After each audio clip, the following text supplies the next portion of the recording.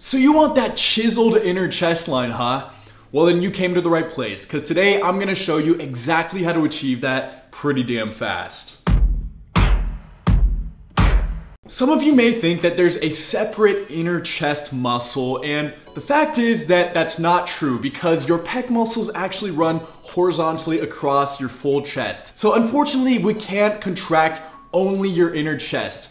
Oh, boo-hoo, you're gonna grow your other chest along with your inner chest. Not a bad problem to have. However, there are certain exercises you can do to put more tension on that inner chest and get more growth than other normal exercises that you see other people doing in the gym. So today I'm gonna give you the 3 best inner chest exercises. If you like what you see here, I'd really appreciate it if you pull out your phone and follow me on Instagram at BrettMVRK. I put a lot of really cool stuff on there you won't find anywhere else. Without further ado, let's get right into number 1. First off is the cross-body cable press. You've probably seen people doing this exercise on the standard press machine, but we're gonna do it on a cable machine just because you get a little more range of motion and you have constant pressure. There's no resting in between repetitions. So how you do this is you set a normal handle at about nipple level, and then you choose a moderate to heavy weight. Then you stand perpendicularly to the machine with your feet about shoulder width apart. Then take the handle and press it across your body until your elbow is almost fully extended. Let the weight pull your hand all the way back, giving a full stretch across your pectoralis muscles. This will pull those muscle fibers apart, allowing full blood flow. This is a great exercise because since you're only doing one pec at a time, you can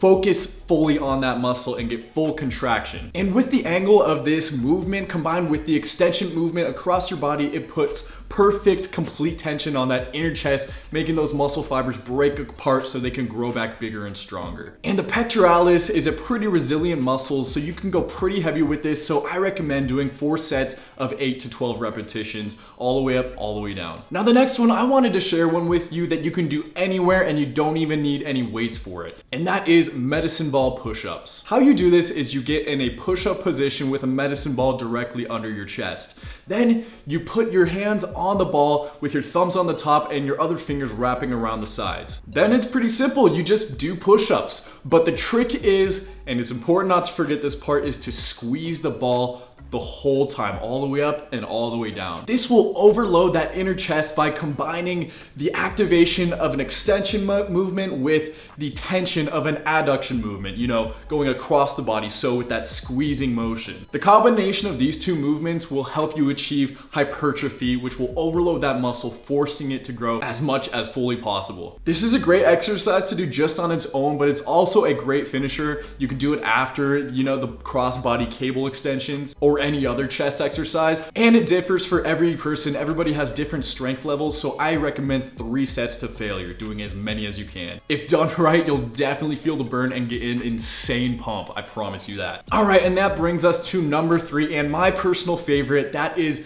dumbbell hex press. This is great because it uses dumbbells, so it gives you a little different feel from the bodyweight press on the medicine ball as well as the cable extensions because you're holding actual weights. So to do this, you set a bench at the 150-degree angle and then grab 2 moderate weight dumbbells to start with. Then pin the dumbbells together with a slight bend in your elbows, almost like you're wrapping your arms around a tree. Then squeeze your palms together as you press the dumbbells up and then down back to your chest. You want to go nice and slow, pausing at the top for a second and then going nice and slow back down to touch your chest. And with the combination of the extension movement upwards along with that squeezing motion inversely across your chest, you can really exhaust those inner muscle fibers, making them break apart so they build back bigger and stronger. And since we're using dumbbells, we're holding them in our hand, there's constant tension on our chest. We're not setting them down or re-racking the weight at all. That's why I love this exercise so much. So far, this is the exercise that I found that creates the most compression of those muscle fibers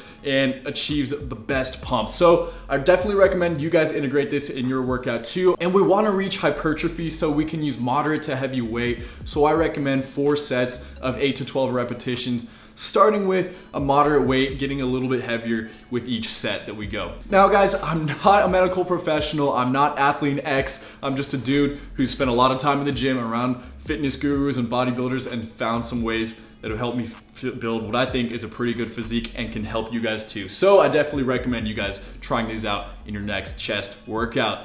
If you haven't already, please subscribe, turn those post notifications on, and until next time, peace.